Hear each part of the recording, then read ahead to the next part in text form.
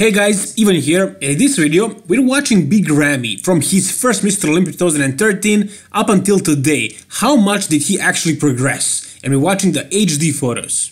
So let's see how much did he progress. And this was 2013, so as you can see he was pretty full, his shape was good, and he showed a lot of promise. When you look at this physique you say this is future Mr. Olympia. He just needs to maybe bring up his back a little bit and come a little bit sharper, and that's it. This was one of the most massive bodybuilders that ever stepped on the Mr. Olympia stage, and without a bubble gut. Every single pose was on point. He was perfect pretty much, aside from conditioning and maybe bringing up a few body parts, but that was it. He looked great. Mainly he needed to work on his back, conditioning, and creating his physique a little bit more balanced. He looked like a future Mr. Olympia. Who would say that he wouldn't become one? And then 2014 came, so he brought a better package and placed higher. 2013 he placed 8th, jumping up 2 places in 2014, coming up 6th. In 2013 he was 2 places behind Jay Cutler, so that was pretty funny. But in 2014 he came much better, so you can see here he was way more conditioned, but still it wasn't enough to be the top 3 or even to win it. You can see that he brought better conditioning, his glutes are showing much better here. He looked a bit more grainy, more matured, which he was, you know, in 1 year he gained some maturity, he gained a lot more muscle in his back, so it was still pretty obvious that eventually he's gonna become unbeatable.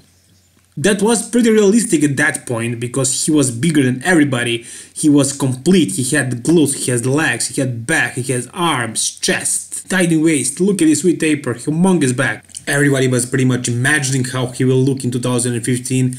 Not much more conditioned, but it was a better package overall, a little bit. Still, he made the jump. He placed 4th this year, which was an amazing accomplishment, but it wasn't what we expected him to do. We expected him to win it by this time probably. I mean, when he came up first time, everybody was, you know, mind blown. And here you can see that he probably didn't improve much from 2014 or 2013. So this time, I guess the lighting was worse, but maybe he was a little bit more conditioned, but not too much. And was he developed a bit more? I wouldn't say so. I think he looked pretty much the same. Maybe his glutes were a bit more shredded, but it's not like a huge difference, although his placing was improved. But I think that was because of the competitors, the other ones who weren't at their best. And then there was a year of medium Ramy. So this year, 2016, this wasn't Big Ramy, this was medium Ramy. He wasn't small by any means, but he wasn't big. He was pretty much medium, as Louis Marco said in his videos back then, although he did bring conditioning. You can see his glutes, you can see his back, lower back, everything was dialed in, so he was definitely way more conditioned than any year before or after. And also he was improved in terms of placings. He placed 4th compared to the 5th place from the last year, so definitely a huge jump. Once again, 1 spot at the Mr. Olympia is a lot. And then we had 2017, which was arguably his best ever. As far as placings, he definitely did the best. He was 2nd after Phil hit, almost beat him. Some people thought that he should have because of his stomach that was flatter than Phil's, but the development wasn't quite there, especially his back. Although, all things considered, I think this was his best ever, and he was very close actually to dethroning Phil Heath. Not just winning the Mr. Olympia, it would be easy to win it today in 2019, but back then when Phil was at his prime, it was really hard to do that, and he almost did it. I would say that this was his best combination of definition, and look at his glutes here, look at his glutes. So the best combination of conditioning and fullness that he ever brought to the table. So this was 2017 and everybody expected him to bring something improved, something better in 2018, which he did not do. In 2018 he was 6th place again, just like in 2014, so he failed miserably. But the thing is, in my personal opinion, he wasn't that much worse than the year before.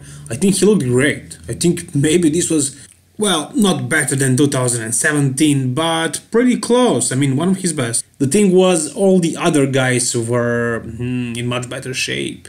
I mean, Sean Roden was super detailed and defined.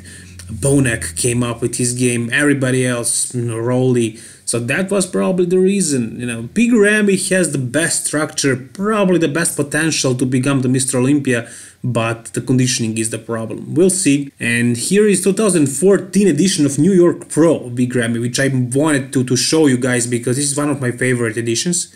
And he was very, very full, but he was young. He looked so fresh.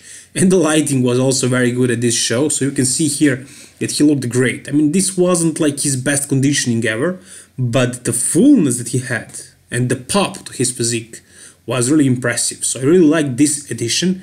I just wanted to make an honorable mention of this version of Big Ramy because I find this very, very impressive and very aesthetically pleasing as well. But I also wanted to ask you guys, what do you think, how will he do in 2020? Because I'm sure you know he announced competing in the 2020 Arnold Classic, so that's going to be interesting to see him over there. Hopefully it will be an improved version of Big Ramy, hopefully he will be conditioned at this point. We all want to see him conditioned, shredded, and I really hope we will see that. And then later see him at the Mr. Olympia stage against the other guys, and if he doesn't come back, if he needs to dethrone Brandon Curry, it's going to be rather easy for him, he just needs to bring the conditioning.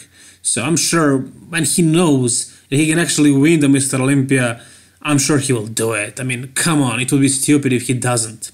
So what do you guys think? Can he win the next Mr. Olympia, of course, if Phil doesn't come back? Or what if he actually does? How will he look against Flex Lewis, for example, and the other guys? Can he even beat Bonek at this point? I mean, can he get that conditioned? It's definitely going to be interesting to see him against Hari Chopin. That's going to be a good one. Anyways, guys, whatever you think, tell me down below in the comment section. Please like the video if you enjoyed it and subscribe for more bodybuilding videos like this. All the best, guys, and bye-bye.